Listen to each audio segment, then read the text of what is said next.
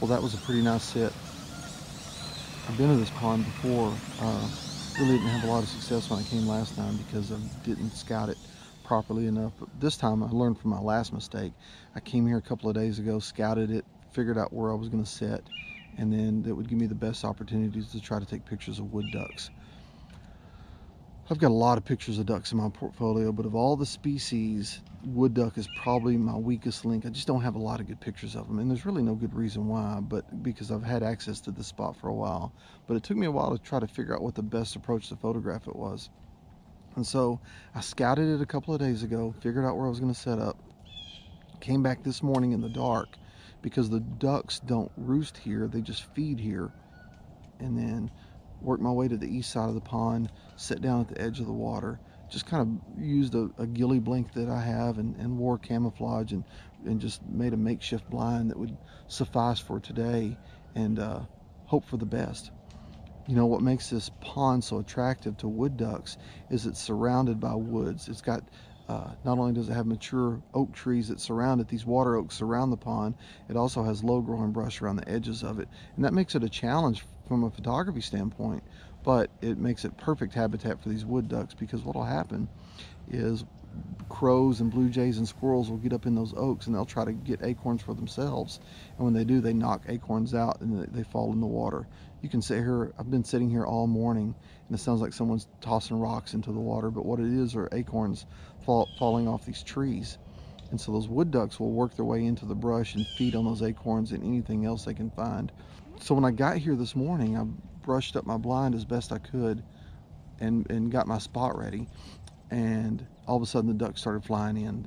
And again, they don't roost here, they feed here, and so the ducks started flying in from everywhere. So I went ahead and got sit down. It was dark, I couldn't take pictures, too dark to take pictures, but it was great listening to them in the dark. And as the sun came up, I noticed I probably had 100 wood ducks all around me. Some were just 4 or 5 feet away. They were just right at my feet. And that sounds like a good thing, but it's really not, because I had too many eyes looking at me. So every little move I made, someone was watching. And eventually they spooked, and they didn't fly off the pond. They just flew over on the back side of the pond, probably 50, 75 yards away. A little too far to photograph, but they were still over there. But here's one thing I've learned about birds of all kind.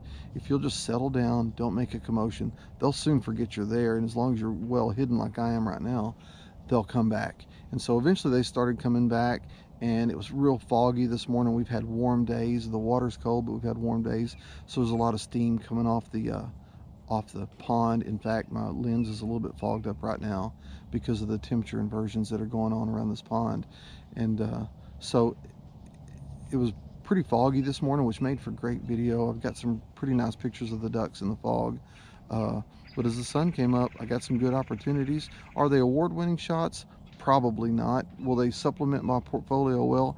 Absolutely. But it's a great opportunity, and it's always fun just to come out and sit and look for wildlife and wait on the birds to come by and just watch them in their natural habitat, and to be able, like I do, sit out in the brush and just be a part of the nature that's around me. And my setup is pretty simple. I'll just come in the morning, try to find me a brushy spot. I've got a little window here that's maybe 10 feet across that I can shoot through. There's brush on the left, brush on the right, so if the birds get on the either left or right of me, I've got some concealment. Straight out the front, it's pretty open, but I don't have a whole lot of wiggle room. And then I carry this ghillie blanket with me just to cover up my camera and my tripod legs, just to break up the pattern.